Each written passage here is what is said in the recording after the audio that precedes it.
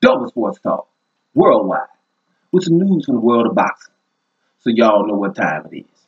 You ain't in a rush to get concussed.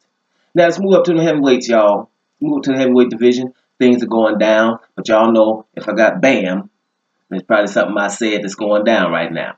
And one of my favorite uploaders, I can get this from, check that out. Normally I don't watch videos, but I got this information. I think it's really pertinent information. It's WBC. Deontay Wilder's WBC champion. And, Dillian Whyte and Eddie Hearn have been making noise, that they'll probably sue Deontay Wilder if he tries to rematch and then have the trilogy with your boy Tyson Fury. They say they want to sue him. Well, the WBC has come out, and Marisa Sullivan has said, basically that's not how that should go down. Dillian Whyte has had opportunities. They offered him a mandatory or interim match against Ortiz last year, among other things, and Dominique Brazil, which I didn't, which they didn't mention, right? Sullivan is sick of the attacks of this, the Eddie Hearn is out there talking about, right? Because, yeah, Dillian Whyte, cool, he's in position. Number one, Sullivan said we like him and all that, but at the end of the day, he's had opportunities. And see, only people, are trying to ignore, especially probably Joshua fans are saying, well, look, let's get another guy from England somewhere, and he's supposed to be fighting Deontay Wilder. Dillian Whyte, like I've been saying the whole time, as much as I like me some Dillian Whyte, but we have to be fair here. He shouldn't be able to sue nobody in the WBC. They asked you to fight Ortiz. They asked you to fight Brazil. Even Dominic Brazil was in front of him in the rankings. He was next in line to fight Deontay Wilder. Dominic Brazil, as number one, said, hey, listen, well, if you're making all that noise, the number one and the number two can fight. We can fight. Dillian Whyte didn't take it then. You understand? He didn't even take it then. So when you're talking about the WBC, you've had all the opportunities. And here's the one that I keep saying. Deontay Wilder told him, too, doesn't matter what the WBC says.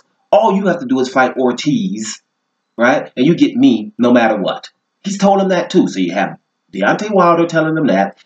The WBC giving him two shots, fight Ortiz or Dominic Brazil. You don't. You go fight who you want to. Or Chisora, because, yes, it's pay-per-view in England, when I told you it was nowhere else. But you can't fight who you want to and then tell them what to do. Now, and on top of that, like I've said before, he also had an opportunity to be Anthony Joshua's mandatory, right? To go to the IBF and beat up Kubrat Pulev, right? In Bulgaria. Didn't want to do that. My point is, at that point, whatever with you. And that's what the WBC is about to talk about. They said it in a nicer way, but at the end of the day, whatever with you. You can't, that's not how you do it, right? So my point with him is he's fighting Oscar Rivas now, which is a good fight, but you could have had something done a long time ago. So with suing the WBC, good luck with that, because with this information, Marisa Sullivan is not having it. And he's getting irked by all of these things because he's like, see, this is how Eddie Hearn does. He's putting all this stuff in the media, and he's only telling one side of the story. Obviously, he hasn't learned anything from the Anthony Joshua saga. Because you're pushing up on WBC, you're going to mess around and get Dillian Whyte, and he's going to be further back in line, right? So I just think it's really a travesty that Deontay Wilder has to fight Ortiz again before someone else does. And then the people don't fight Ortiz, and then they're going to still be like, well, fight me, right? That's what's happening with Dillian Whyte. So, no, if you run up on WBC and WBC President Marisa Sullivan, you might be talking of deaf ears, and you might get yourself in a little bit of trouble. So I think that's news. Double Sports Talk, worldwide. And I'm up out of here, y'all.